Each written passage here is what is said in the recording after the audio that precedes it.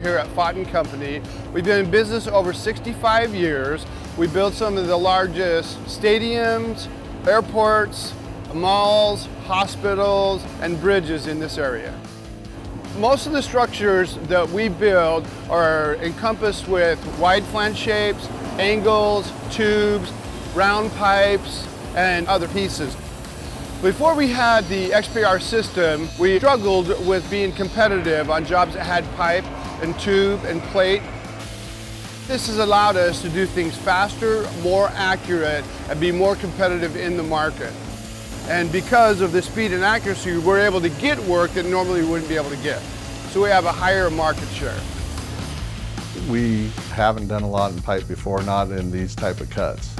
But with Rotary Tube Pro, the nesting is quite simple. It's basically just importing the parts, put the parts together that you want to come out of a stock piece of length, one button, and it nests it, and it's ready to go. On the fish mouth parts, it will lock the pieces together.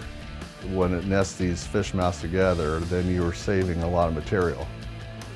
With the Rotary Tube Pro, we no longer have to outsource any fish mouth cutting. Now we can do this all in the machine. The quality of the cuts are very, very good. My experience with the XPR so far has been very positive and good. It was easy to learn and very easy to operate and to use.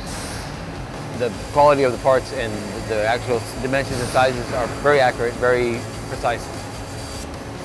One of the things that I like most about the machine is once the product has been cut, it's done. There's no more cleanup, there's no more grinding, knock a little slag off and go right to work.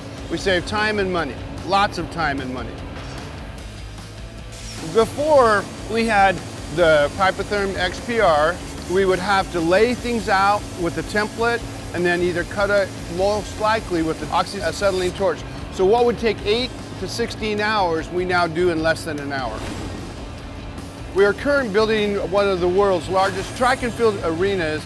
It has components that aren't typically part of a regular steel project. It has pipes that sit on the backside, big plate columns that come up that we have to manufacture by pieces. And without the XPR, we would be cutting, grinding, hacking things apart, trying to get it so that it was done right. And I don't believe that we've been able to be competitive and get that project without the XPR system that we've chosen to use.